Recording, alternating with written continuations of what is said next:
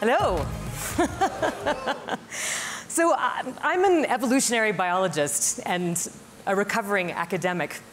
Until 3 months ago, I was a professor at UC Santa Cruz, where I'm standing there beneath a blue whale at our blue whale skeleton at our coastal campus. I ran a lab for the last 20 years where we were innovating and revolutionizing a field called ancient DNA. We'd travel out to cold places in the world and collect the remains of things like mammoths and mastodons and giant bears and woolly rhinos and extract their DNA. The goal of my research was to use that DNA to understand how species and communities and ecosystems evolve and change, with the goal to use the past as a kind of completed evolutionary experiment to make more informed decisions about how to protect living species by understanding what makes certain species more robust than others. But when you extract DNA from million-year-old mammoths, the conversations you have about your work often tend to go in a slightly different direction. And so, in 2015, I wrote this book, really laying out all of the steps that one would need to overcome if one were to bring a mammoth or some other extinct species back to life. My goal was to lay out the technical, ethical, ecological, regulatory challenges that we would have to solve, but also to highlight how transformative this technology would be for the conservation of living endangered species. And then, about 7 years after I published this book, Ben Lamb and George Church co-founded a company called Colossal with the goal to do exactly what I had laid out in the book. And so, of course, Ben called me and said, you should join us. You wrote the playbook. And I was a little hesitant. I joined as a consultant. I wanted to see how far they could get in pushing along this technology. And I was immediately surprised, excited, really enthusiastic by how far they've been able to get in such a short amount of time. And then a few months ago, I decided to take the jump, and I am now Colossal's Chief Scientific Officer.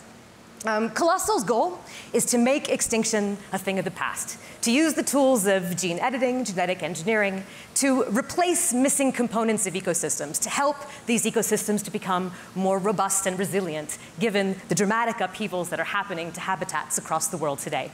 We've launched 3 de-extinction projects: Mammoth, Dodo, and Thylacine, which is also sometimes called the Tasmanian tiger. The choice of these 3 species is purposeful.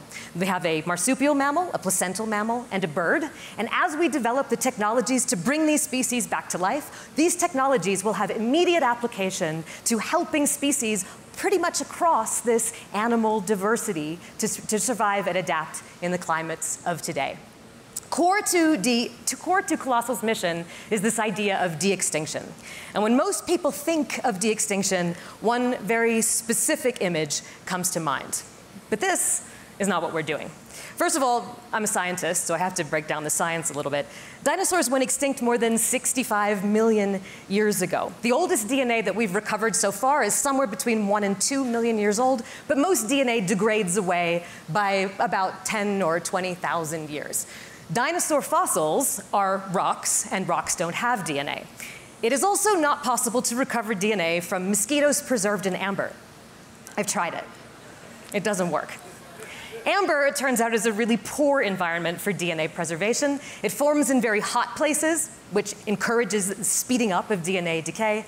And also it's porous, which means that microbes can get in there and chew up the DNA really quickly, making it disappear. There's no DNA in mosquitoes and amber. There's no DNA in dinosaur fossils. Dinosaur de-extinction is not going to happen. I'm very sorry.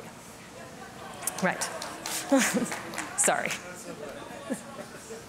But this is not the plan. The other thing that the scientists of Jurassic Park did was they took these tiny little short fragments of DNA, and then they filled in the missing bits that they could get with frog DNA, which is a weird choice, given that even at the time, we already knew that birds are dinosaurs, right? But whatever. And then they put the dinosaurs in habitats that they were completely maladapted to, and chaos ensued. This is not what we want to do. Instead, what Colossal is doing is rebuilding extinct species for the present day. We will identify these core traits traits that make these animals unique and important components of their ecosystems. In some cases, we will augment these traits because ecosystems of today are different from the past. And when necessary, we will add additional evolutionary adaptations to these animals. Lots of habitats right now and species are suffering because of introduced diseases or introduced predators. And we can use the tools of genome editing to make these species resistant and resilient, creating different species in the form of these extinct species. This is our definition of de-extinction. If we look at the Mammoth Project, for example, all we're going to do is start with something that already exists. An Asian elephant is the closest living relative of a mammoth. They shared a common ancestor about 6 million years ago. Their genomes are already 98% identical. So when we have an Asian elephant cell growing in a dish in a lab, we already have 98% of a mammoth. We just have to engineer the remaining 2%. So how do we do that? This is a bit of an oversimplification, but pretty good for a walkthrough. We go out into the field, my sites in Siberia, Alaska, Yukon. We collect mammoth DNA. We've done this already. We have hundreds of mammoth genomes. We can line them up on a computer next to each other, collect a bunch of Asian elephant genomes, line them up against the mammoth genomes, and identify where they are different from each other, and yet where all of those mammoths are the same as each other. These are the portions of the mammoth genome that are important to make a mammoth look and act like a mammoth. Then we use the tools of genome editing to gradually tweak those Asian elephant cells growing in a dish in a lab to be more mammoth-like. Then we have our mammothized Asian elephant cells in a dish in a lab. Then we use somatic cell nuclear transfer, a process commonly known as cloning that most famously brought us Dolly the sheep, to transform those cells into an embryo. And then we implant that embryo into a surrogate maternal host. That embryo develops and builds into a beautiful, wonderful little mammothized Asian elephant. And it is born, and it looks and acts like a mammoth, and it lives happily ever after. Pretty straightforward, right? What's exciting to me about all of this? Clearly, this is hard. And there are a lot of hard problems that are here. But the core technologies exist for each of these steps. And as we improve on these technologies and make them applicable to non-model organisms, things that aren't mice or fruit flies, we will develop and innovate across all sorts of disciplines that have clear application to other biological disciplines. Advances in bioinformatics that allow us to map a DNA sequence or genotype to the way an animal looks or acts, a phenotype. Advances in multiplex genome editing, or the assembly and insertion of long synthetic DNA constructs. Advances in animal reproductive biology and cloning. These all have application to agriculture, to livestock engineering, to animal husbandry, and to human health. If we just think about the Mammoth team, for example, this team has already made more stably integrated edits into a cell line that is karyotypically normal and therefore capable of being cloned than any publication in the academic literature to date. A few months ago, they announced that they had generated induced pluripotent stem cells for elephants, a global first. This is important both for elephant conservation and for de-extinction. It means that we can take these induced pluripotent stem cells and transform them into all different types of tissues and organoids and use these to test hypotheses about the edits that we're making without having to use animal models. We may even be able to grow our own elephant eggs to use for cloning. Another innovation that is along our path to elephant de-extinction is to eventually have an artificial womb that we can use to avoid the use of elephants as surrogate hosts. This requires developing platforms for fully exogenous embryonic development. And our teams of engineers and developmental biologists have been building several platforms to work with both placental and marsupial mammals. As we discover all of the cues, hormonal, physiological, environmental, that are responsible and necessary for the development of different tissue types and organs throughout the process of embryonic development, this will also have application to regenerative medicine, to personalized medicine. Imagine we can grow your own kidney from your own cells, and of course, to understanding the biology of pregnancy. Our animal operations team is already making incredible discoveries that are helping endangered species today.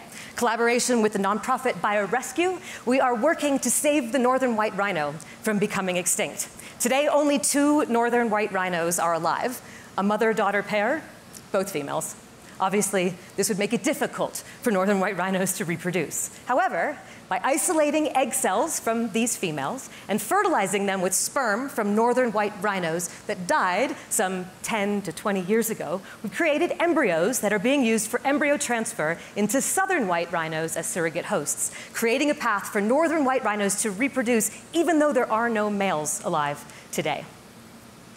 Our conservation team is also assisting in the development of a vaccine to help save baby elephants from a virus, elephant endotheliotrophic and herpes virus, that is the leading cause of death of Asian elephants, juvenile Asian elephants in captivity and increasingly in the wild. And a few weeks ago, our partners at the Houston Zoo administered this vaccine to a baby elephant for the first time. A huge win for conservation and also for elephants in general. But this is not all that the tools of de-extinction can do for the conservation of living animals. A few weeks ago, I was in Mauritius, the island home of the extinct dodo and the critically endangered Mauritian pink pigeon, discussing what we might do using the tools of de-extinction to help save the Mauritian pink pigeon from becoming extinct. Pink pigeons are in trouble. Because they nearly went extinct and have been managed heavily since that time, they are suffering from the consequences of inbreeding, the loss of genetic diversity that's caused by breeding with close relatives. Where there aren't that many individuals left, we really don't have a choice. What we can do is we can use our bioinformatics tools to discover where in the pink pigeon genome these mutations that are reducing the fitness of these birds are. We can go to museum collections and sequence genomes of pink pigeons that used to be alive and then replace the parts of the genome that are making these animals less fit with the extinct diversity that will actually help them to become more robust and healthy. This is just some of the ways that the tools of de-extinction can be applied both to resurrecting extinct diversity and extinct species, restoring missing components of ecosystems and making these ecosystems and communities more robust. It is clear that we are in the midst of a biodiversity loss and extinction crisis. Around the world, the rate of extinction today is more than 1,000 times greater than the baseline rate of extinction in the fossil record. The acute problem that species and habitats are suffering today is that the pace of change is faster than evolution is capable of keeping up with.